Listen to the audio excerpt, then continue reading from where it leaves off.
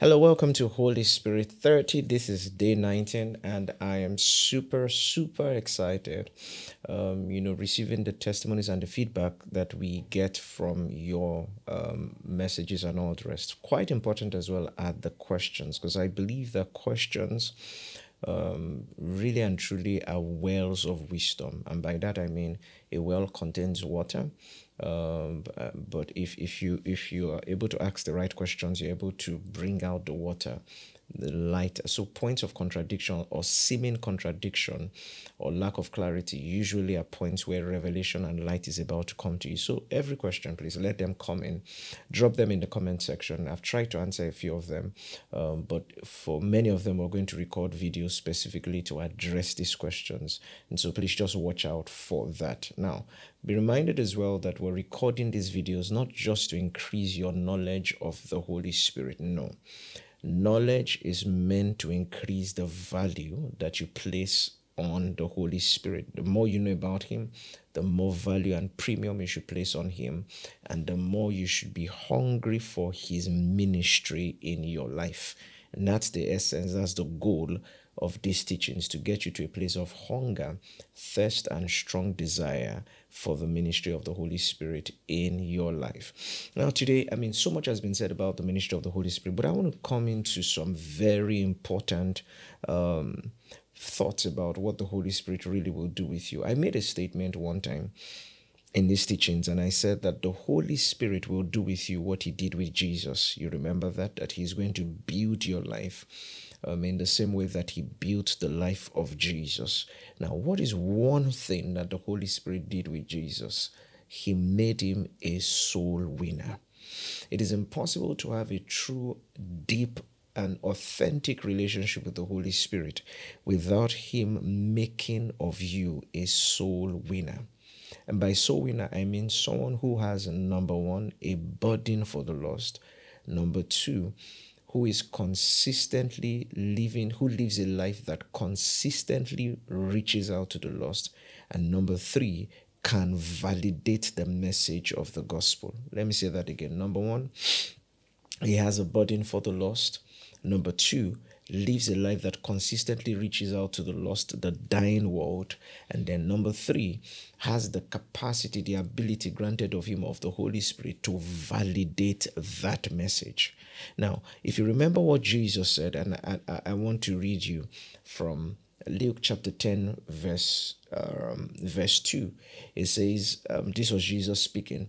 It says, "Pray ye the Lord of the harvest, and he shall send laborers." Now, this is Jesus speaking. He said, "Pray the Lord of the harvest." Obviously, he wasn't talking about himself when he asked the disciples to pray. He said to pray the Lord of the harvest. That's the Holy Spirit. The Holy Spirit is in charge of the harvest. And I need you to understand that. Now, look at it. The Holy Spirit, His goal was to lead Jesus to the cross and ensure that He resurrected from the dead as a perfect sacrifice for sinful mankind. Remember in Romans the 8th chapter, Paul said to us, he says that Jesus was raised by the Holy Spirit. He said, if the Spirit of Him that raised Jesus from the dead. In Romans chapter 6, it tells us that He was raised by the glory of God. That's the Holy Spirit. Okay, so the Holy Spirit raised Him from the dead. To what end? That He might be the Savior. He might be the Messiah, the promised deliverer of all mankind from sin. Now, He raised Him from the dead, and then He raises us up, so that we are messengers of that gospel, to tell people what exactly He did in Christ Jesus. So He's the Lord of the harvest. He brought up this plan. He instituted the plan. He executed the plan of the coming. Remember, He was at the birth. He was, at the Jordan. He was at the resurrection, and now seated on the right hand of the Father. Now, what is He doing? He's recruiting people from everywhere around the face of the earth to preach that message of the gospel, to reach people with the message of what Jesus has done. So Jesus introduces us to the idea that the Holy Spirit is the Lord of the harvest. And what He wants to do is to push men into the harvest. Remember Peter, that supernatural experience he had with the Lord Jesus, and how that he caught a mighty catch of fish and all of that. Remember what he said to him thereafter. He said, follow me and I will make you fishers of men. Now, if we say that the Holy Spirit is another Jesus, allos parakletos, another comforter, in the same manner of the Christ, then we are saying that if we follow the Holy Spirit, he will make us fishers of men. So I want to make this bold statement here, and I'm going to explain this in just a bit. You can't truly claim to know the Holy Spirit without being a soul winner. In fact, ultimately, the proof of your followership of the Holy Spirit is that he makes out of you a master soul winner. Praying in other tongues without being a soul winner is a waste of tongues. Falling under the power without being a soul winner is a waste of divine resources. Remember, Jesus said in Acts chapter 1 verse 8, you shall receive power after that the Holy Ghost has come upon you, and then he will make you witnesses. So the Holy Spirit has an assignment in your life to make you a witness of the message, a witness of the truth. Now, how does he do this? 3 things. Number 1, and I want you to, if you're taking notes, you can put down these notes. Number 1, he gives you a burden for the harvest. That's the first thing the Holy Spirit wants to do. Number 2, he gives you a vision, a burden for the harvest. Number 2, a vision of the harvest. And number 3, power for the harvest. So number 1 is a burden for the harvest. And maybe we'll just look at the first 2, a burden and a vision. And then number 3, which is power for the harvest. Let's state categorically that the Holy Spirit is drawn into areas of darkness and brokenness. How do I know this? Genesis chapter 1. The first place where we are told, for example, you could have said that the Holy Spirit was in the heavens, the glorious heavens. You could have said that the Holy Spirit was on the lush earth. No, he says, and the Spirit of God brooded upon the face of the deep. So where do you think the Holy Spirit is brooding today? He's brooding in Muslim nations. He's brooding over broken humanity. He's brooding over people around our nation, around our world, who need the message of the gospel. Because darkness in that scripture, when it says he brooded upon the face of the deep and darkness was upon the face of the waters, darkness there was not just an absence of light. Darkness represented judgment because of sin, the fall of Lucifer. And so he says the Holy Spirit brooded upon that place. And what was he trying to do? To bring light out of that place, to bring order out of that place. So that you understand that it wasn't just a creative thing. It was actually a picture of what happens with the new creation. Paul alludes to that. It says that God, who called the light to shine out of the darkness, has shone forth in our hearts. So he takes Genesis chapter 1 and puts it side by side what happens within the believer, which means the Holy Spirit, when he says he was brooding upon the face of the deep there, he wasn't just talking about darkness because of the absence of light. It was darkness because of sin, darkness because of judgment, darkness because of Lucifer. And so where do you think the Holy Spirit has an affinity for today? Darkness. He's still brooding upon the dark places of the earth. He's still brooding upon the dark lives of the earth. And guess what he's waiting for? He's waiting for you and I. You see, because the Holy Ghost will brood. But God has to say, let there be light. And now he has sent us forth. Just the same way God said, let there be light in a dark world. We as well say, let there be light through the message of the gospel. And so the Holy Spirit is brooding on the face of the earth, but he's waiting for those who will put the word on their lips and communicate this message to reach as many people as can be reached. Can I tell us something? One of the greatest harms, one of the greatest disservice that has been done to the body of Christ is that we have kept quiet on the importance of soul winning. At the core of our Christian faith, at the core of our spiritual maturity is the fact that we become soul winners. You know, the Lord said this one time to me. He said, you are never more like me when you're on your knees in intercession for the lost world, and you are on your feet with the message of the gospel in your mouth. I want to say that again. You are never more like me. You know, people say, Lord, I want to be like Jesus and all the rest. And he said to me, he said, you are never more like me than when you're on your knees in intercession for the lost world, and when you're on your feet with the message of the gospel on your mouth. And I'm saying that to you as well. You're never more like Jesus other than at such points. So what is the first thing the Holy Spirit will do? The Lord of the harvest. He said, pray the Lord of the harvest that he may send forth laborers out into his harvest. The word send forth, trust them, means to push with force, which means many believers will rather sit on their couch and enjoy all the blessings of God.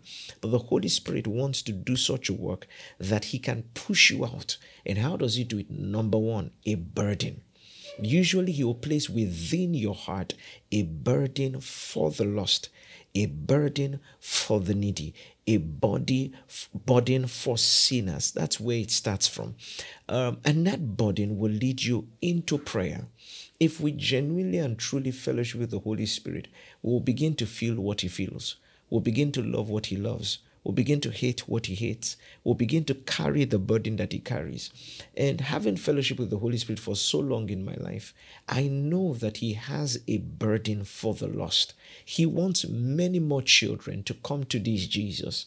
He wants the work of Jesus on the cross to yield as much return and as much harvest as possible. And so once we begin to fellowship with him, one of the first things the Holy Spirit wants to do is to put a burden on your heart, and that burden will lead you into prayer. That's why you find out that the prayer life of those who genuinely know the Holy Spirit is filled with intercession. Usually, it's rarely filled with petition. It's usually filled with worship because he glorifies Jesus, and intercession because he rolls on them the burden of Jesus. And so the Holy Spirit wants to place upon you the burden that Jesus had. And then that burden leads us into prayer. It leads us into prayer. You know, the Bible says that he saw his seed afar off. Therefore, God was okay to afflict him because he saw the seed that was to come afar off. There's a seed that God saw, and that seed will not be born. That seed will not be expressed, save that we put the word on our lips. And so the first thing he does there is that he places a burden on your heart. Now remember this, the Holy Spirit will never strive forever with mankind. So when he places that burden on your heart to pray and you refuse to pray, he's going to have to look for somebody else.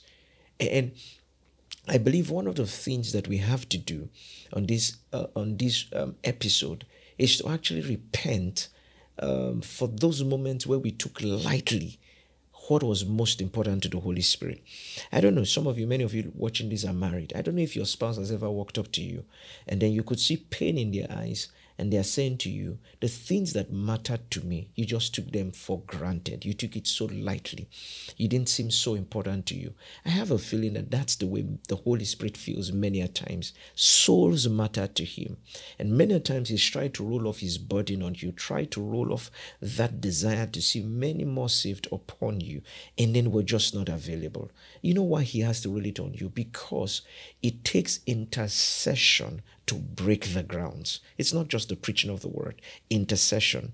And he has to roll that burden upon somebody so that that person can then intercede.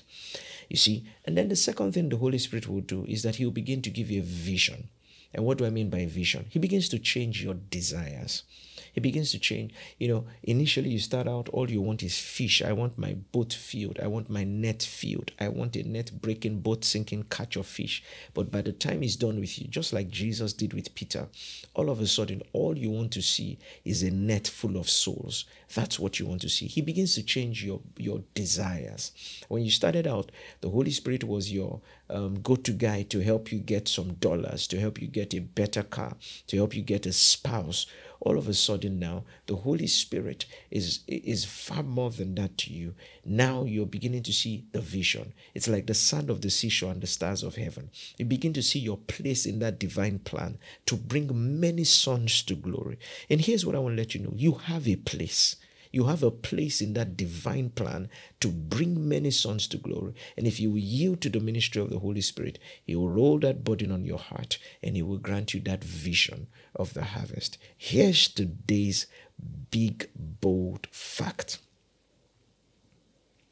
You have a critical role to play in the end time harvest, and the Holy Spirit is waiting on you so that He can train you. You have a critical role to play in the end time harvest, but the Holy Spirit is waiting on you so that He can train you. My prayer and my desire today is that you will yield Him that opportunity. And I think for a moment, I want us just to repent of the Lord, of taking for granted the thing that matters the most to Him, which is souls. Repent of the Lord and just make a fresh commitment to say, Holy Spirit, I'm yours to train. I'm yours to command. Use me. Use me. I have a place in the end time harvest. Help me find my place. I will start out by praying. I will start out by going. But Lord, dearest Holy Spirit, I want to be as effective as I can be in this harvest. Thank you, Holy Spirit. Hallelujah. Welcome again to Holy Spirit 30. And I'm glad you've made it this far. Please like the video, share the video, comment there in the video. And then I'll be here again tomorrow.